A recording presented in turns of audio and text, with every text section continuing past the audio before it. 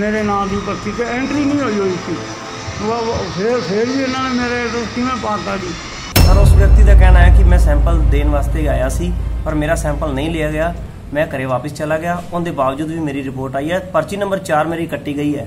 जो उस आदमी ने मैसेज आया सी फोन से तुहाडा सैंपलिंग हो गई है, तो क्यों उसने उदों इन्फॉर्म नहीं किया कि मेरी नहीं हुई? रिजल्ट वेटेड है, वो मोबाइल से सारा कुछ आता है, it is clear cut exactly वो नंबर आता है, तुहाडे इस नंबर से सैंपलिंग हुई है, रिजल्ट तुहाडा बाद च आऊगा, 3-4 दिन बाद रिजल्ट आता है ऑलमोस्ट, तो नहीं तो आगे इन्फॉर्म कर दिंदा, असीं देख लैंदे। ਸਿਹਤ ਵਿਭਾਗ ਫਾਜ਼ਿਲਕਾ ਦੀ ਵੱਡੀ ਲਾਪਰਵਾਹੀ ਆਈ ਸਾਹਮਣੇ। ਮਰੀਜ਼ ਦਾ ਆਰੋਪ, ਬਿਨਾਂ ਸੈਂਪਲ ਦਿੱਤੇ ਰਿਪੋਰਟ ਕਿਵੇਂ ਆਈ ਕਰੋਨਾ ਪੋਜ਼ਿਟਿਵ। ਉਲਟਾ ਚੋਰ ਕੋਤਵਾਲ ਕੋ ਡਾਂਟੇ। ਕਰੋਨਾ ਕਾਲ ਦਰਮਿਆਨ ਜਿੱਥੇ ਡਾਕਟਰਾਂ ਨੇ ਕੋਵਿਡ-19 ਨਾਲ ਨਜਿੱਠਣ ਲਈ ਕੀਤੇ ਗਏ ਪ੍ਰਬੰਧਾਂ ਨੂੰ ਲੈ ਕੇ ਵਾਵਾ ਖੱਟੀ ਹੈ, ਉੱਥੇ ਕੁਝ ਲਾਪਰਵਾਹੀਆਂ ਵੀ ਸਾਹਮਣੇ ਆਈਆਂ ਹਨ। ਅਜਿਹਾ ਹੀ ਇੱਕ ਮਾਮਲਾ ਫਾਜ਼ਿਲਕਾ ਸਿਹਤ ਵਿਭਾਗ ਵਿੱਚ ਦੇਖਣ ਨੂੰ ਮਿਲਿਆ ਹੈ, ਜਿੱਥੇ ਕਿ ਇੱਕ ਮਰੀਜ਼ ਨੂੰ ਕਰੋਨਾ ਪੋਜ਼ਿਟਿਵ ਡਿਕਲੇਅਰ ਕੀਤਾ ਗਿਆ ਹੈ। ਕਰੋਨਾ ਪੋਜ਼ਿਟਿਵ ਡਿਕਲੇਅਰ ਕੀਤੇ ਗਏ ਮਰੀਜ਼ ਨੇ ਆਈਸੋਲੇਸ਼ਨ ਵਾਰਡ ਵਿੱਚੋਂ ਵੀਡੀਓ ਜਾਰੀ ਕਰਦਿਆਂ ਆਰੋਪ ਲਾਏ ਹਨ ਕਿ ਉਸ ਵੱਲੋਂ ਹਾਲੇ ਤੱਕ ਸਿਹਤ ਵਿਭਾਗ ਨੂੰ ਸੈਂਪਲ ਨਹੀਂ ਦਿੱਤਾ ਗਿਆ। ਇਸ ਦੇ ਬਾਵਜੂਦ ਪੋਜ਼ਿਟਿਵ ਕਿਵੇਂ ਡਿਕਲੇਅਰ ਕਰ ਦਿੱਤਾ ਗਿਆ। ਦੱਸ ਦਈਏ ਕਿ ਸਿਹਤ ਵਿਭਾਗ ਨੇ ਇਸ ਦੀ ਰਿਪੋਰਟ ਕਰੋਨਾ ਪੋਜ਼ਿਟਿਵ ਦਿੱਤੀ ਹੈ।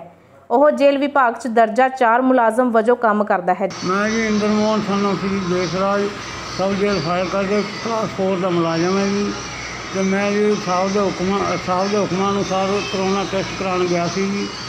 ਕਰੋਨਾ ਟੈਸਟ पर्ची पुर्ची कटाई जी, नंबर लवाया जी। उस दिन 1 बजे जी 16 तरीक को 1 बजे डॉक्टर ने जी यूनीफॉर्म लाती, कहते कल होगा। मैं दूजे दिन जी गया, फिर दूजे दिन गया तो करोना मरीज आ गया सी जी, रौला पै गया। उत्थे 1:30 बज गया। मैं कल 1 बजे डॉक्टर गए चले सी, अज 1:30 बज गया। अज तक उन्होंने करना कि मैं चल कल नूं करांगे, तो जी मैं घरे गया चला जी। मुड़ के जी इन्होंने चालू करता जी टेस्ट करना।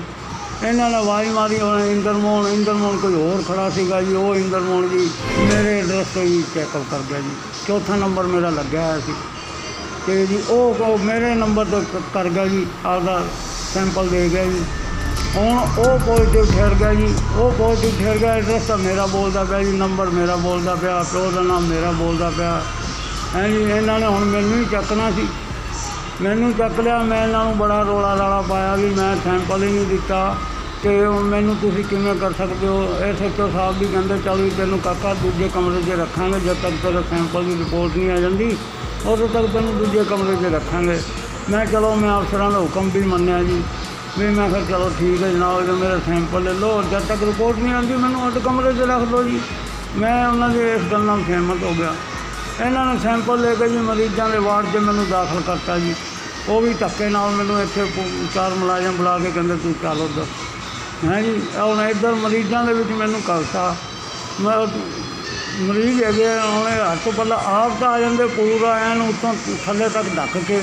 ਸਾਡੇ ਕੋਲ ਨਾ ਉਹ ਹੈਗੇ ਸੈਨੀਟਾਈਜ਼ਰ, ਨਾ ਗਲਵਸ ਦੇ ਰੱਖੇ, ਨਾ ਕੁਛ ਹੈ ਜੀ।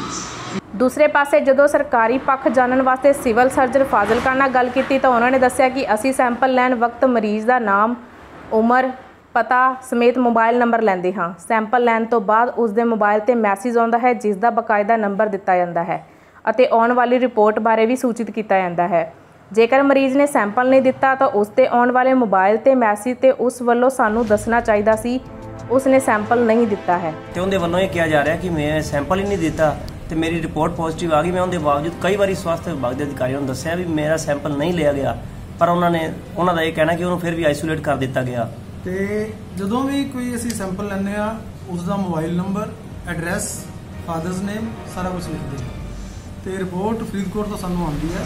ਬਕਾਇਦਾ ਉਸ ਬੰਦੇ ਨੂੰ ਮੋਬਾਈਲ 'ਤੇ ਉਸੇ ਦਿਨ ਹੀ ਮੈਸੇਜ ਆ ਜਾਂਦਾ ਕਿ ਤੁਹਾਡਾ ਸੈਂਪਲ ਲੈ ਲਿਆ ਗਿਆ, ਤੇ ਰਿਪੋਰਟ ਤੀਸਰੇ ਚੌਥੇ ਦਿਨ ਆਉਂਦੀ। ਜਦੋਂ ਸਾਨੂੰ ਪੋਜ਼ਿਟਿਵ ਰਿਪੋਰਟ ਆਉਂਦੀ ਹੈ ਅਸੀਂ ਉਸ ਤੋਂ ਬਾਅਦ ਹੀ ਸ਼ਿਫਟ ਕਰਦੇ ਹਾਂ, ਐਵੇਂ ਸ਼ਿਫਟ ਨਹੀਂ। ਹੁਣ ਦੇਖਣਾ ਇਹ ਹੋਵੇਗਾ ਕਿ ਸਿਹਤ ਵਿਭਾਗ ਆਪਣੀ ਨਲਾਇਕੀਆਂ ਛੁਪਾਉਣ ਖਾਤਰ ਮਨਘੜਤ ਕਹਾਣੀਆਂ ਬਣਾ ਰਿਹਾ ਹੈ ਜਾਂ ਫਿਰ ਜੇਲ੍ਹ ਵਿੱਚ ਤੈਨਾਤ ਦਰਜਾ 4 ਮੁਲਾਜ਼ਮ ਝੂਠ ਬੋਲ ਰਿਹਾ ਹੈ। ਜੇਕਰ ਸਿਹਤ ਵਿਭਾਗ ਨੇ ਪਹਿਲਾ ਸੈਂਪਲ ਲਿਆ ਹੈ ਤਾਂ ਦੁਬਾਰਾ ਤੋਂ ਉਸੇ ਹੀ ਮਰੀਜ਼ ਦਾ ਸੈਂਪਲ ਲੈਣਾ ਵੀ ਆਪਣੇ ਆਪ ਵਿੱਚ ਸਵਾਲ ਖੜਾ ਕਰਦਾ ਹੈ। ਜੇਕਰ ਸਿਹਤ ਵਿਭਾਗ ਦੀ ਨਲਾਇਕੀ ਕਾਰਨ ਉਕਤ ਦਰਜਾ 4 ਮੁਲਾਜ਼ਮ ਜਿਹੜਾ ਕਿ ਆਈਸੋਲੇਟ ਸੈਂਟਰ ਵਿੱਚ ਕਰੋਨਾ ਮਰੀਜ਼ਾਂ ਨਾਲ ਠਹਿਰਾਇਆ ਗਿਆ ਹੈ, ਜੇਕਰ ਉਹ ਭਵਿੱਖ ਵਿੱਚ ਕਰੋਨਾ ਪੋਜ਼ਿਟਿਵ ਪਾਇਆ ਜਾਂਦਾ ਹੈ ਤਾਂ ਇਸ ਲਾਪਰਵਾਹੀ ਲਈ ਕਿਸ ਵਿਰੁੱਧ ਕਾਰਵਾਈ ਹੋਵੇਗੀ, ਇਹ ਤਾਂ ਆਉਣ ਵਾਲਾ ਸਮਾਂ ਹੀ ਦੱਸੇਗਾ। ਭਾਰਤ ਸੰਦੇਸ਼ ਲਈ ਜਲਾਲਾਬਾਦ ਤੋਂ ਪਰਮਜੀਤ ਢਾਬਾ ਦੀ ਰਿਪੋਰਟ।